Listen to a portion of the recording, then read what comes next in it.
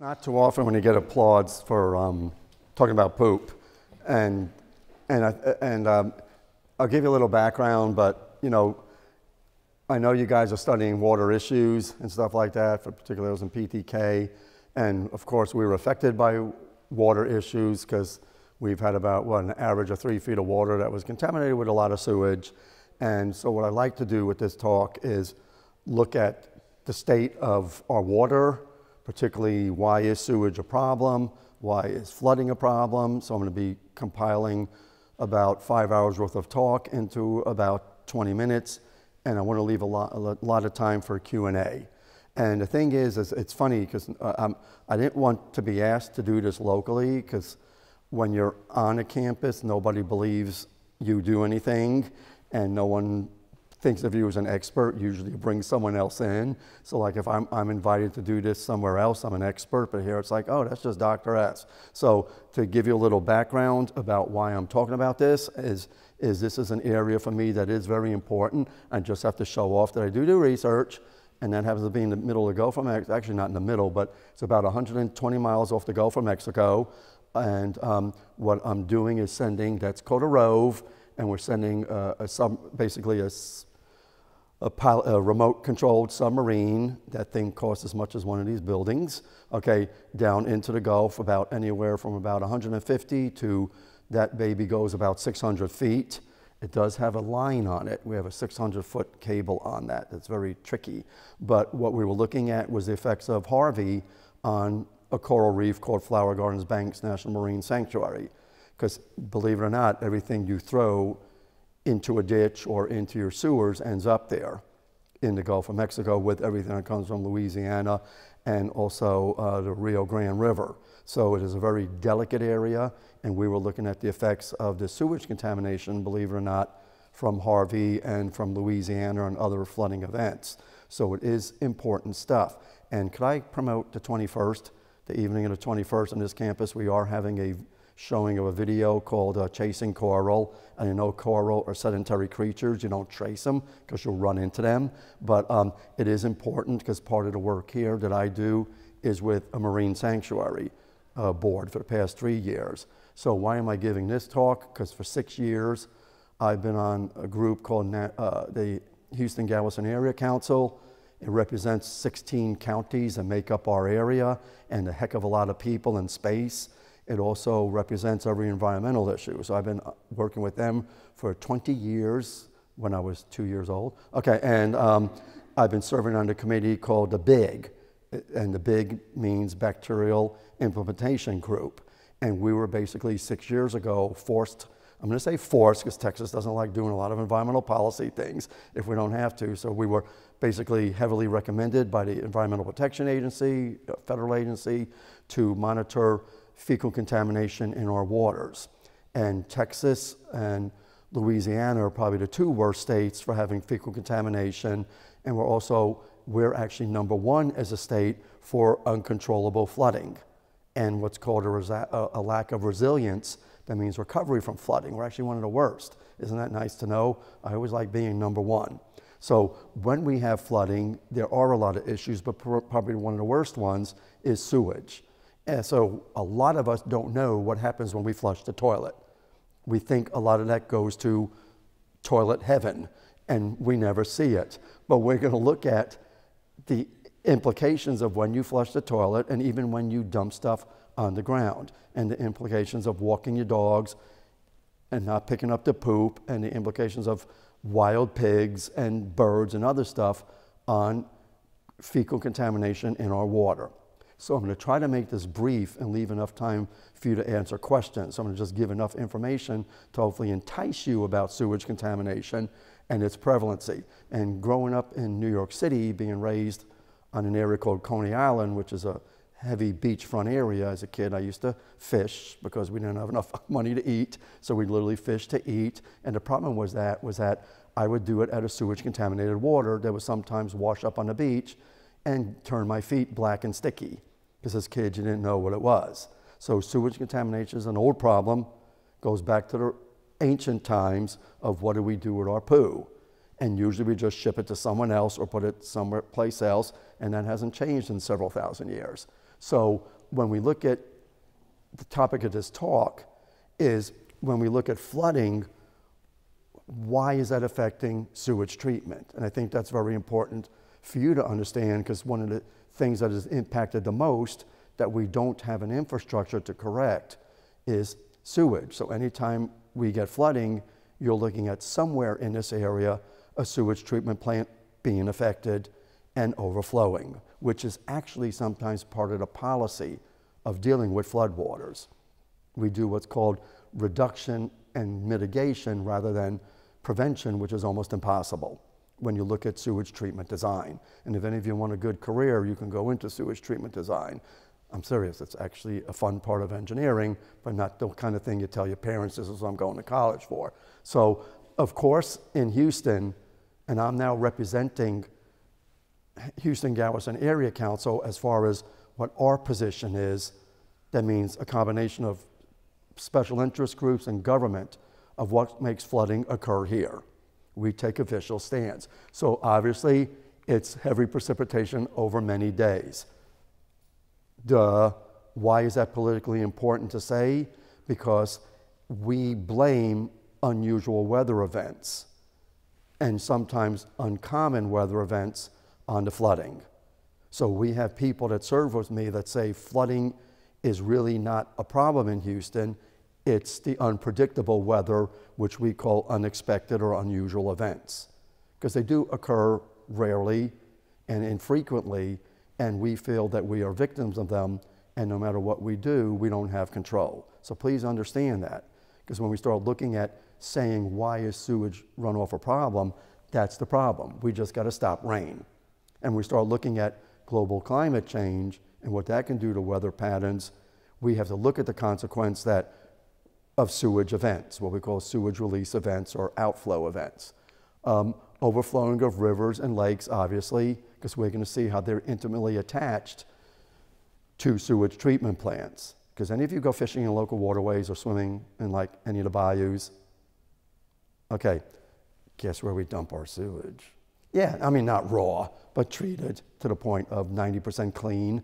So the other 10% you got to worry about. So overflowing of rivers and lakes is the primary problem.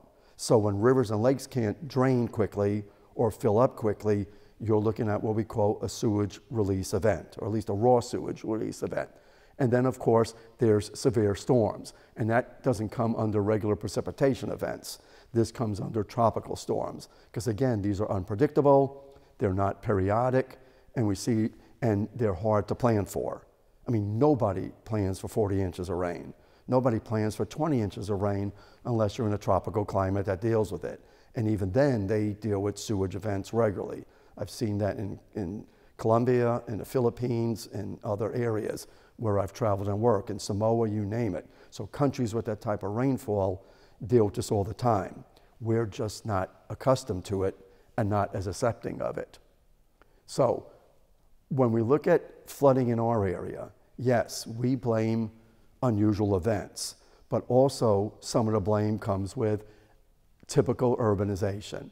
And two terms you hear of in the flood language is this whole idea of what we call water diversion and permeable habitats. So water diversion means when it does rain, where does that rain flow? What is our watershed? Has anybody ever heard the term watershed? Because it just means what's our flow pattern. In Texas, your flow pattern is from northwest to southeast. And guess who's at the base of most of the Texas watershed? We collect about probably, I'd say, at least 50% to 60% of the water that rains on Texas, because it all funnels in through what we call our bayous, our minor watersheds, and floodplains into this area. So we're real close to the base of where all this water floods from across Texas. And yes, that is an issue, and that's called resource diversion. So we pay attention to this, where this rain's coming from, and as cities, what we do is try to redirect this water or find ways to keep it within a riverbank or divert it to other banks. And you don't see a lot of these efforts. We do this usually with dams like the Barker Cypress Dam, Lake Houston Dam. We try to collect sometimes and redirect this water in the form of reservoirs, which we could use for fishing, swimming, and in the future, pretty soon, we'll be drinking out of Lake Houston. I mean, not directly like an antelope, but through water treatment plants. So think about that, because I'm going to tell you what goes into Lake Houston, unfortunately, that you'll be drinking out of. Just remember that. You got a few years to go. Permeable habitat just means forest and grass and soil. Rain typically permeates soil where it forms underground bodies of water in a water table that tends to flow away in the direction of the watershed too. Unfortunately, that quickly fills up with a heavy rain event, because Houston is actually classified as an arid climate. We don't get much water, we're not supposed to get much rainfall, and when we do, it's expected that our soil, which does have some shallow clays, it's called, forms like a pan underneath the soil, and water can just saturate so far, and then it becomes what we call surface flow, which of course is directed into the watershed, bayous, rivers, and whatever. So this is another issue with us. Our drainage system right now that we have in existence was designed for a 1950s population, Houston. And if you ever have nothing better to do, go to a website called Houston-Galveston Area Council, and it will lead you to what's called a GIS system, and you can look at the history of Houston permeable space from 1950 to today. And what that means, how much soil and plants were there in the 50s compared to today, and you're going to see that we've lost almost about 60% of our permeable space and replaced it with parking lots, cement, and highways. So think about all that rain that fell in the old days and caused no flooding, and now it is. And this is something we don't like addressing, because what are we going to do? Undo highways, tear up your driveway, and do other things? There were the options beyond cement are very expensive, and at this point, not a problem. And I'm going to wait for you guys to ask questions about that. And again, this goes into, we have an obsolete draining infrastructure in Houston. So do many cities. Almost every, particularly older cities like New York, the Northeast, Boston, Chicago. I was just in Chicago, and we didn't have a rain event. I mean, I lived up there for a while, but we did have a rain event. We also had sewage leaking into the Chicago River and, of course, into Lake Michigan. So that was not unusual. So again, when we look at particularly older cities, what's funny is Houston is not an old city, but we still have a city that has old planning, considering our population growth. I mean, we're one of the fastest growing cities. We're going to be bigger than Chicago. And yet our sewage infrastructure is probably less adequate than Chicago's, because they started out big, we didn't. Sorry about that, Texas. We did something that wasn't big, well, now it is. So what are some issues with flooding? And this is kind of funny. So when I look at flooding, we blame weather, we blame urbanization, we blame everything except what I like to do with my students is point a laser at them and say, we could also blame you. So what are your habits that affect how sewer systems respond to flooding? And this is kind of funny, because I'm a cook. I'm a damn good cook. I mean, I'm serious. Every country I've been in, I learned to cook. So I produce a lot of grease, because I cook a lot with stuff. Bacon fat, yummy. And I know what to do with the stuff, whereas not all of us do. One of the major bad habits that we have that, believe it or not, results in sewage flooding and overflow and even flooding in general is grease disposal. And I'm not talking about fast food restaurants, other types of restaurants and industries, because they're regulated to have that stuff sucked out of a pit and sent off and turned into biodiesel that smells like, you know, McDonald's French fries. It's kind of fun to be behind one of those cars. It makes you hungry when you smell the McDonald's fries that it's running on. I'm serious. In a household, how many of you have heard that you shouldn't put grease down the drain? Very good, because you guys are a little more socially active. How many of you are told even when the pot is greasy, you should not rinse the grease out? How many of you use a paper towel? Which is killing a tree, but they're dead anyway now. I mean, that tree, that's a paper towel. So seriously, you could use a cloth, but the problem is that cloth, the grease goes in the wash machine in the system. So we're finding out that grease is one of the major problems. And you see this in every country. I was in the London sewer system once. I even show a video of that to my students, and I saw grease that was about the thickness in the pipes. It's from here to here. And people have to go in and scrape it out for a pretty good wage. So in Houston, we find out that grease is a major problem when it comes to when you use toilets, when you use kitchens, and how that eventually causes sewage systems to flood. Isn't that kind of funny? And this is a big campaign Houston puts out. And really, when we monitor this stuff, we find out nobody listens. We have a lot of backflow. Street litter is a major area of flooding. Now, what's nice about your drainage ditches here, unlike New York City, stuff that ends up in the street does not go through a sewage treatment plant because it clogs them up. Unless you have huge facilities like in New York that can deal with it, or like in London, we just don't do that. So think about that next time something spills in a street, a yard, or your dog poops in a yard, that goes directly into the bayous and into Lake Houston and eventually into the Gulf of Mexico because we're in what's called the San Jacinto outflow. So this is kind of interesting. So litter is a major thing too because it clogs ditches along the way. It builds dams. I don't know if any of you have ever seen dams made out of litter. The litter just accumulates, a branch gets in the water, and it forms a literal dam that will back up water all the way upstream. And I mean, a powerful dam. It's surprising how much litter can hold back when it comes to rain events, and particularly in small drainage areas. And a lot of it also gets into San Jacinto River and basically forms a carpet on the bottom of the river that makes the river shallow. So this is kind of a problem too. And then when we look at bad habits, our own habits of contributing to climate change. Now this is a long-term thing, but when we look at the history of air quality, it's really a short-term thing. So when we start looking at habits of global climate change, that means what do I drive rationally? What do I do as far as heating my house, cooling my house, everything that involves some type of production of a gas, CO2 or methane, anything that involves fossil fuels, you know, that is contributing to flooding because we do know it impacts rainfall. And Houston, which is normally arid, we're looking at becoming wetter. I mean, if you want to really invest in some beachfront property for the next 30 years, move to Huntsville, and you will have it pretty soon. You know, maybe within, I mean, I'm kind of a little over-exaggerating, but I'm serious about that. We're already seeing parts of Bolivar Peninsula and other areas that are going to be permanently underwater. And a lot of cities, I mean, look at Venice. That's a very similar, think about them. They were normally a very wet city due to the nature of their soil, but they're almost a model for Galveston. So, I mean, Galveston would be a very unique place in the future because you'll have to wear boots to get around and do tourism, unless we just abandon the island. That's actually, there's some ideas for doing that. And that means that water also is going to affect their sewage drainage. Because if they can't flow water out of the island, where does the sewage go? So how does a sewage treatment plant work?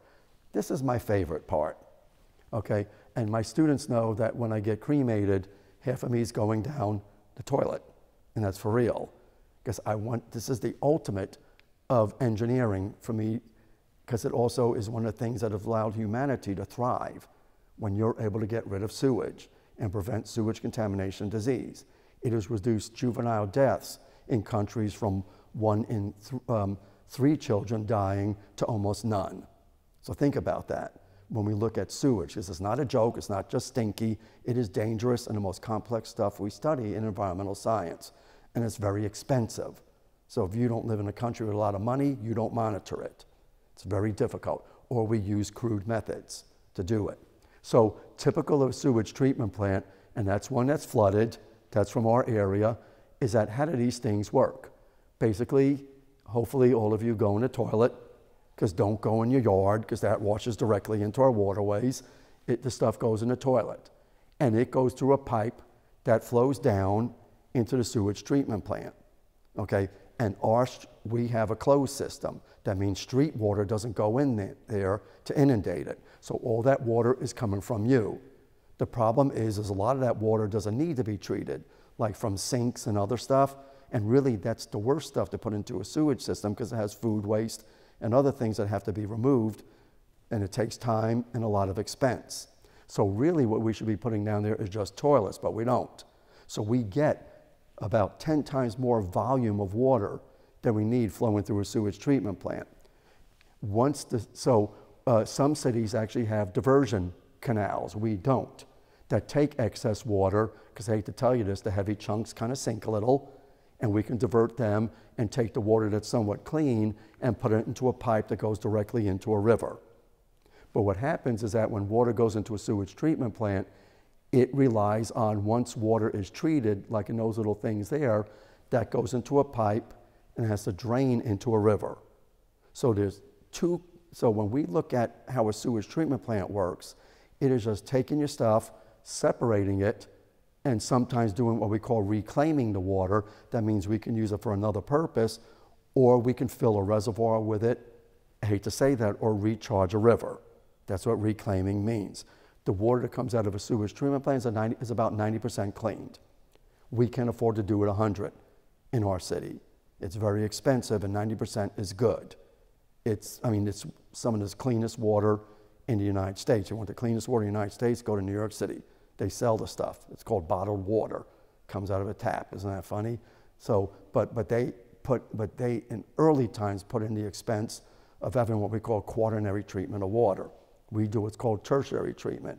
That means we get rid of most of the bad stuff. So most of the stuff that's bad gets removed, and it gets put into a landfill. We remove it, or it goes, sometimes it's decontaminated, put into the Gulf of Mexico. But the point is, what causes sewage flooding is when not too much water gets into there, because guys, it's not raining in your house and into your toilets. It's when these things can't drain. And when they can't drain, they back up and do this. That's supposed to be dry. So they back up and do this, and sometimes that water backs up into your house, but most of the time we have an overflow pipe to keep it from getting into your house, and we dump raw sewage into the river, which is monitored. Believe me, we have to monitor everything over about a couple of thousand gallons per sewage treatment plant, because a little release is not that bad. I mean, it's acceptable. We have acceptable limits. So when we look at something like this, guys, that's very typical in the city of Houston, because this is basically a normal drainage pipe that would take sewage from a city and put it into a bayou. Does that make sense? Through a large pipe. And when the bayou is filled, where does treated water go? Because sometimes we pump this down through a pumping station to make sure it flows to a river. Well, if the pump gets backed up, you shut it down. And that water then backs up into here, and then it backs up into streets. And if you don't let it back up into streets, it backs up into individual houses. So what's your choice? So hard decisions are made with this when we look at this. And when we start looking at grease in the pipes and litter that's blocking the drainage of the bayous, and even these pipes sometimes, because sometimes these pipes that they put sewage also take drainage water. So this causes further backup and exacerbates it. So we're part of the problem in a way when we look at this. So what is normal sewage outflow? We measure it in what's called maximum daily limits of what we consider to be bad water. So we set a level in this country. We look at how much volume of junk should get out. And this is a typical makeup of sewage. Unfortunately, it does contain oil and grease, but that number is even too high, 1%. It really should be about 0. We have junk in there, metals. We look at oxygen, the amount of oxygen in that water, nutrients, that means your poop and other stuff, and the nutrients from your poop and pee. And then we look at trash that can end up in there, because how many of you like throw garbage in your toilet? Or like a stuffed animal ended up in there and you just give it burial at sea. Actually bury on the Gulf of Mexico, whatever, so whatever. And then there's, sometimes we get what are called toxic organics. That means household cleaners.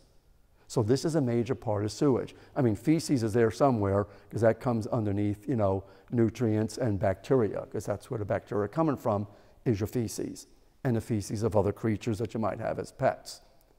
So when we look at normal sewage outflow, we're talking about the poo in sewage today, because that's the committee I work on. And when we look at poo, guys, it is an incredible complexity of microorganisms that we standardize to look at what is safe water. So typical sewage water for Houston, and don't worry about the bacteria, has a certain fingerprint of bacteria that we recognize as safe if you were to consume small amounts, or if it were to get into the environment, or if you were to swim in it. And we set levels based on that fingerprint. When we look at contaminated water, that's a typical fingerprint of what should not happen. So we have normal water that does have normal bacteria or should be in normal, households, and then we have contaminants. That means what happens when things go wrong and the sewage treatment plant is not removing the bad stuff. So we have some bacteria that are pathogenic that are removed, and then we have some what we call good bacteria. I mean, they're not going to hurt you, that in normal water is high, but look what happens to the pathogens here. They get higher in proportion to that. And you start seeing people develop skin diseases, diarrhea, meningitis, you name it, flesh-eating staph from those. Because normally flesh-eating staph are very low, they can get pretty high in waterways that have raw sewage. So this is amazing when we look at the complexity of this. And how do we measure this? It's difficult. We have to do it at periods where there's rainfall, no rainfall. When, we have to pay attention to tide, because sometimes when the tide comes in, it makes it difficult for sewage to run out, because you have what are called tidal rivers. That means when the Gulf of Mexico produces a tide in, water's coming in, and what's happened to your sewage? It's fighting against the current and could back up. And this is the danger sometimes when a flood occurs as tide is coming in. It's actually pushing sewage back up and possibly into a household. So we have to make contingencies for that too. And so, again, when we look at it, so we have a lot of ways of measuring this and a lot of ways of understanding this. And again, I'm not going to go into all the technical. So, and we could even identify bacteria from every imaginable animal. So we know if there's feces in a waterway, like right now, San Jacinto is what we call an impaired body of water. That's because it has a lot of human fecal material in it. And how do we know where it comes from? We do DNA analysis, and we can tell a pig from a dog, from a duck, from a cat. I'm serious. We can now even indicate individual people almost from the DNA of the bacteria. So I can tell whose poop that is in the water if I was to collect all your DNA. Isn't that nice to know? Okay, we can even tell how much you're producing probably. So what does Houston look like as far as sewage in our waterways? We're actually doing pretty well. Since 2005, when we did not have federal policies pushing on us to reduce fecal contamination, we were very high. And notice as we're going to today, what's happening. We're lowering it. And a lot of this is due to better monitoring, better construction and retrofitting of sewage treatment plants, flood diversion, we are doing that, but also educating the public about grease and litter and having very strict litter campaigns. We're also getting better about diverting water when it floods. So we will dam water up, we'll put it into retention ponds and things like that. Because it's really kind of funny when you look at water control. Yes, I don't want to flood a neighborhood, but if I'm going to be an environmental planner, I want to protect us from sewage treatment overflow first. And that becomes a priority where we place sewage treatment plants. That's the big concern right now in Kingwood, is where we put a sewage treatment plant, not to the point where I don't want to live near one, because they really don't smell that bad. But am I going to be near it, and is it going to be placed in an area where it floods? Does that make sense? Is it going to be high above the ground or low? Because it all depends on where you build them and where you can get the property. Because believe me, I'm not selling my backyard for one right away, which is a good drainage area, but so that comes into consideration.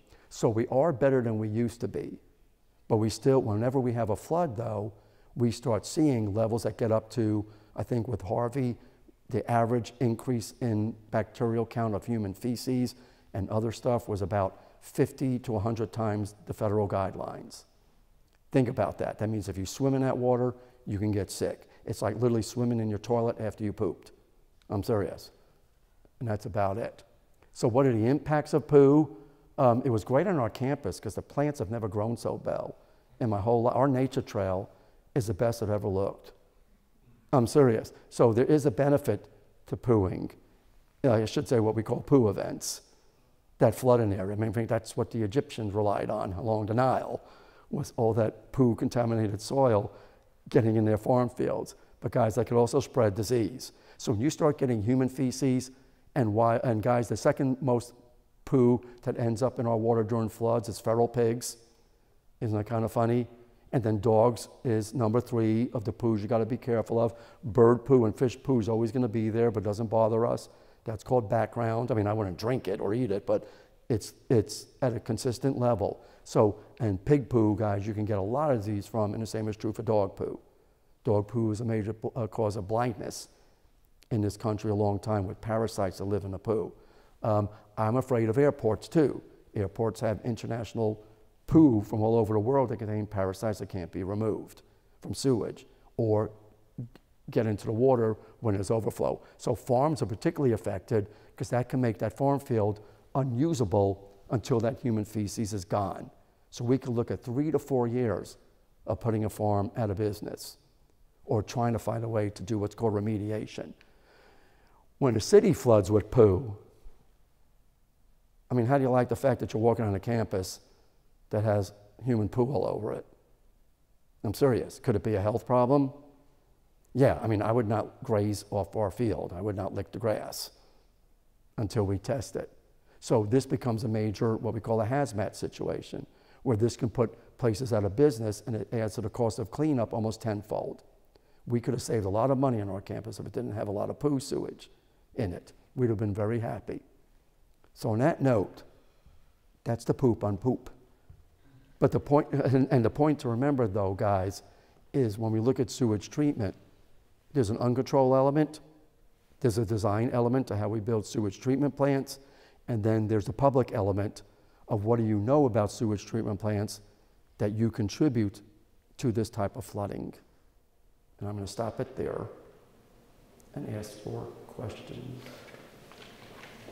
What about the dams, like the man-made dams, and the, like, did they, like, I remember hearing something about it during Harvey, like, did they release the water in time, or was it, like, something different? Because I remember my mom talking about it, but I never really understood what was going on. Okay, the thing about dams is that it's really what the purpose of that dam is. The Barker Cypress dams were meant to be flood control dams.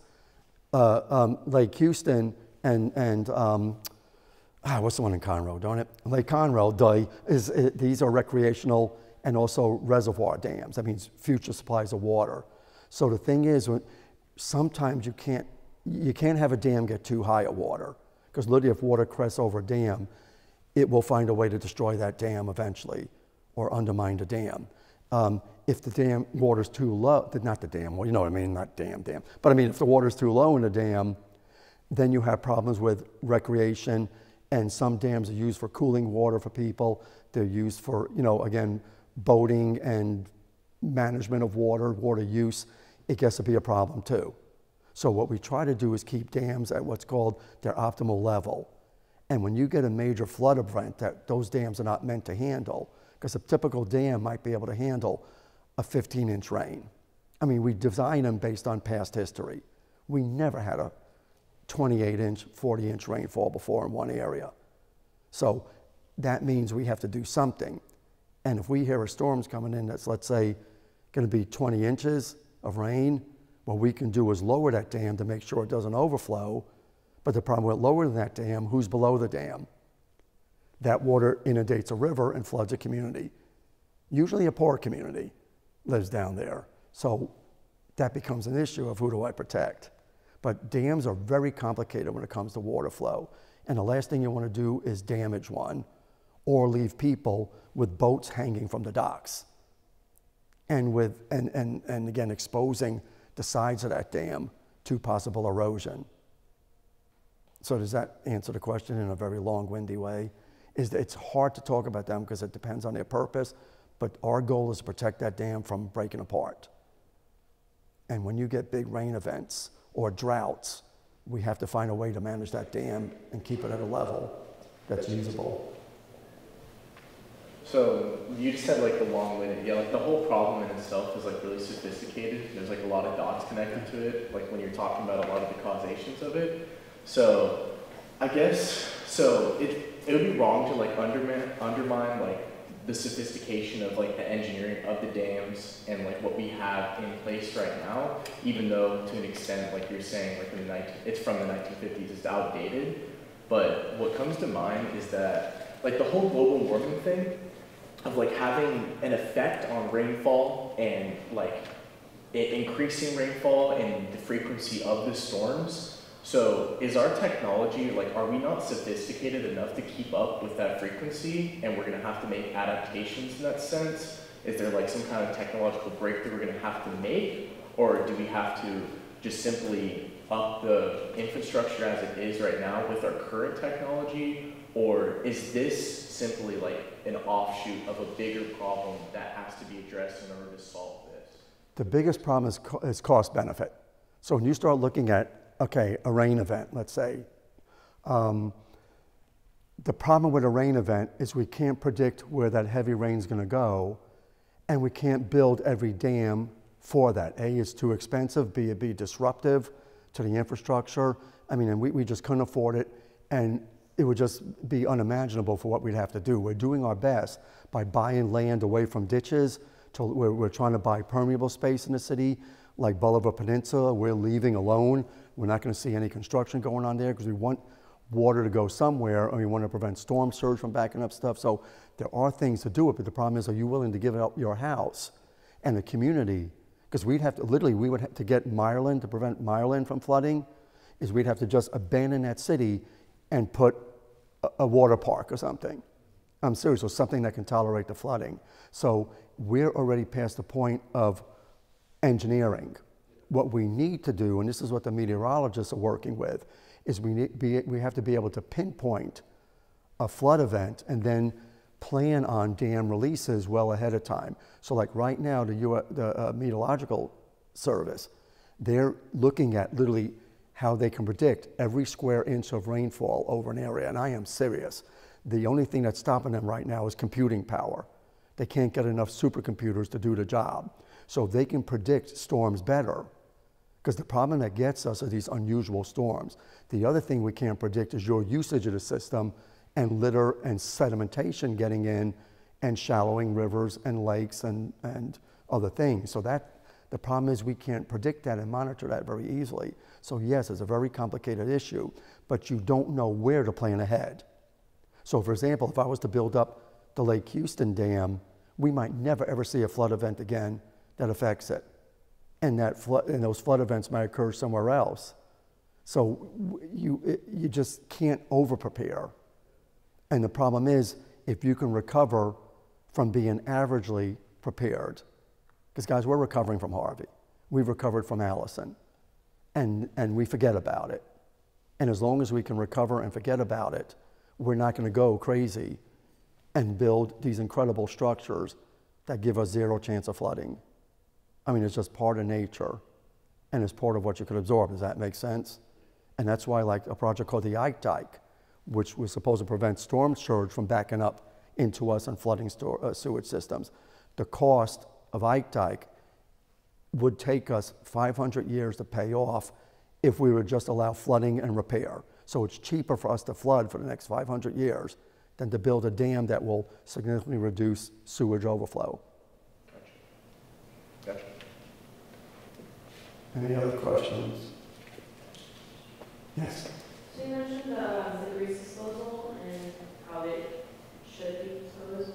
Do you have any other examples of anything that we do that really impacts the water? Car leakage is another. You mean like as far as keeping oil and stuff out? It could be anything, not just oil, but like any daily thing. And I'm serious about this. The only thing that should go down the toilet is pee and poo.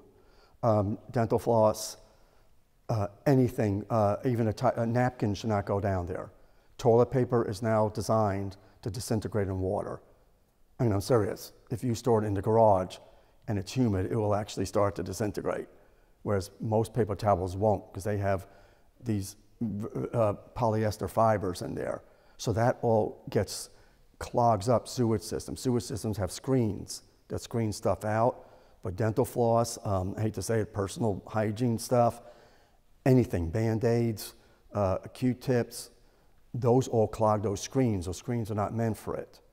And that's the primary way of separating it. But in the meantime, if that builds up, you can't just shut down a plant to remove that stuff. It has to be a continuous process, which they can't do. It's a periodic process. So, I mean, just little things. And again, litter, plastics in particular, they're a nuisance because of the way they break down and end up.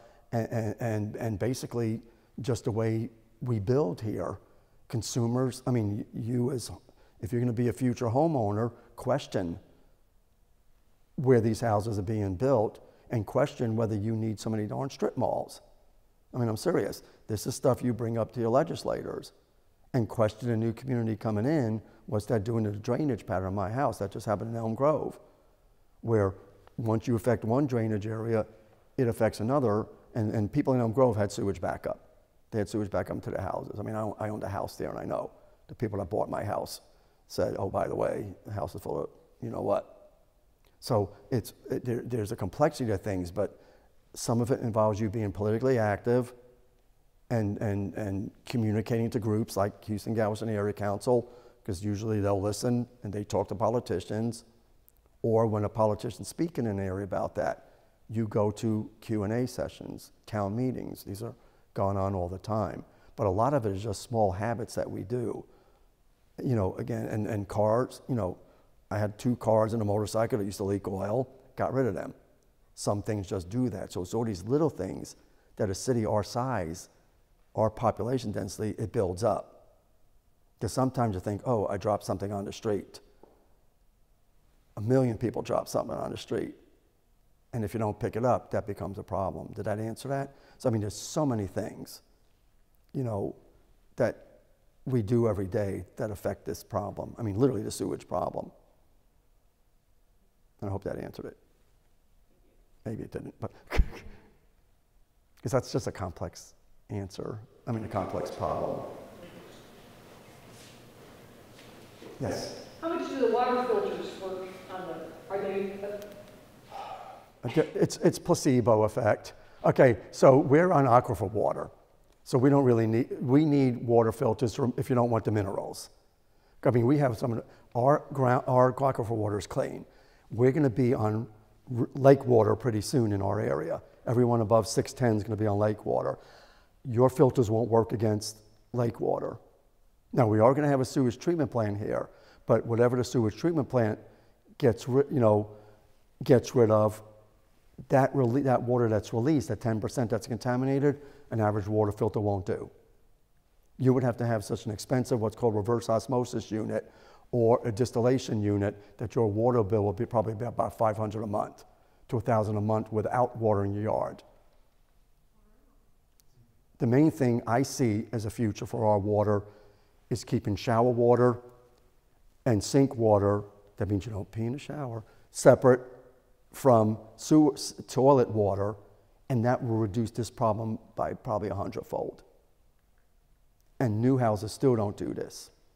If you buy a recreational vehicle, it does that, but not new houses. Some cities that water is scarce, like Arizona, they have a two system set up where the poop water and pee water goes into a system, the sink water goes into a system that you can water your yard with, or that water can be what we call recharged cleanly, and not have to go through a sewage treatment plant, because it is clean and it biodegrades for the most part. So I hope that answered the question too, because I tend to. Yes. Are we all pooped? I'm sorry. When we go to our, what are called our big meetings, we are served brownies at the meeting. I'm serious. It's kind of an inside joke, and you don't want to know how they're shaped. Okay, so. But this is a major problem, guys, and this is the primary one. Sewage is probably the worst of anything that contaminates you, because think about being back to the days where 1 in 3 children are dying from exposure to human sewage. You are so lucky. Is it worthy of the energy to transform the dirty water all the way to the drinking water? Is that an energy efficient process? No, it's the most energy inefficient processes in the world. And I'm glad you asked that, because guys, sewage is the most expensive thing. Sewage treatment is the most expensive thing a society can do. I'm working on a project in Bangladesh, because people don't think I do anything here sometimes, but I'm working on a project in Bangladesh for the past 3 years where we're trying to reduce a certain pollutant that is removable by sewage treatment, but the Bangladesh government can't afford to run it. So what's happened is, it was funny, the Europeans came in, because the Europeans were very concerned about the ethics of the leather industry and what that was doing to the health of the Bangladeshi people. So the British said, if you don't clean up the water and stop harming your people, we're not going to buy your leather. So the European Union came in and built this beautiful sewage treatment plant and told the Bangladeshi government to run it. The Bangladeshi government can't even have electricity to run it. They can't even turn on the lights for the thing. So what happens is water is flowing into it and out of it untreated. It is so expensive to make clean water, particularly ultra clean water. Typical laboratories water is so pure it can cost $500 a gallon. I'm serious. You don't need it that clean, but still, it's the most expensive thing in the world to do, except if you drive a Bentley or something like that. My last question is, what are the things you try to repair, the things on the priority list after flooding? What would you want to do, like the first 3 things after the city was flooded? Usually it's preventing sewage outflow. So you try to find ways to get storm water away from a sewer system. From the treatment plant itself. And that's being worked on right now in Houston. How do you divert water away from the sewers and we won't have outflow? But that doesn't stop the flooding. But the thing is, the worst part about the flooding, again, is that sewage. Flooding you can recover, sewage is hard to do.